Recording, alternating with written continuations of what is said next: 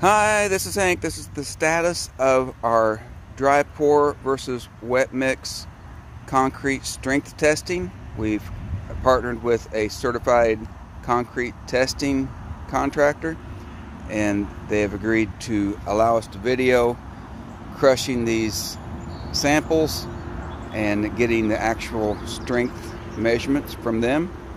So we have 2 through 6 there are the dry pour samples, and W1 through W5 are the wet mix samples. We just took W5 out of the mold today, so we will wait 28 days minimum to give all of the concrete the recommended curing time. Then we will know the actual answer of how dry pour compares to wet mix concrete. No more speculation here. That's how that works.